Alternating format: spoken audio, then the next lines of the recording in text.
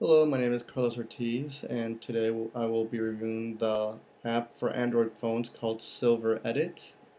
Silver Edit, you have two options in how to get it onto your phone. You can go to Android Zoom and look up Silver Edit.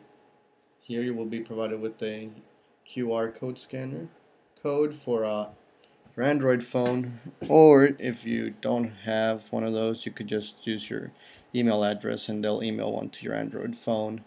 Um, So Reddit could be either bought for around $5 US or 2.49 euros. And you can also get a light version, which is Silver Edit Lite. Doesn't have as many functions, but it's still very powerful. The application itself is a text editor, but it has a little bit of extra things that you can use on it. For instance, FTP is one of them. It does have the ability to save on your SD card, and so you can create new files and save them onto your SD card. You can also browse files on your SD card that you may want to, even just maybe just other text files that you might want to make into an HTML file. You can check recent things that you've worked on, and since it is on your SD card, you can actually work on your computer, save it, and then you can open it up through this little interface right here. Um, Secondly, one thing that I think is very important is the amount of little presets they have for different languages, especially for me, obviously HTML and CSS. Um, Recently, I have been trying to learn PHP, so it's kind of nice to, when I get ideas, I could just whip out my phone wherever I am without needing a computer to, try some things out. And then um, the down part to it is your phone doesn't have PHP unless you somehow install it.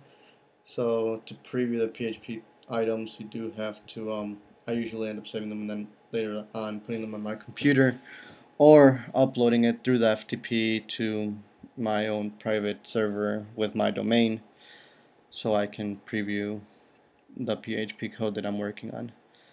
But all in all, yeah, there is a decent amount of web development toolkits that you got, so you can easily edit on the fly. If somebody did ask you to change something quickly, um, it is very feasible. I wouldn't say, obviously, to write your whole website or whole page with this, but any edits, quick edits, this would be very easy to work on. Or even if you just get ideas, like I said before, just to try to implement them and see how they come out. Cool part about Silver Edit is that it does have a little tag icon, so you can just make quick tags. You don't have to worry about writing title all the time or head or whatever. But it also does have your open close brackets, whether for quick things like maybe a line break or something like that. You do have a color wheel, so you don't have to go worrying about just typing simple red, black, white, or even having to look up in a secondary application that would have the hexadecimal code for the color. So that's very helpful there. You can save right away from the on-screen save to the SD. You can find and replace with different files. You can also preview right away. This is obviously just the interface for the saving. Just shows that you can save your text, CSS, PHP files. Then you do have the option. Actually, let's go back to this because it is very easy to organize your files. You don't have to go back and forth trying to open new folders or guessing where everything is. It is very easy to follow your organization. So you can click on your folder, it opens the files. You can create new folders. You can actually duplicate files too. And this is the FTP directory. Just keep in mind that this is to connect. Over here you'd have your server options, so that's where you would type in your FTP address and stuff like that. And quickly, by pressing this button, you can connect and disconnect very, very quickly.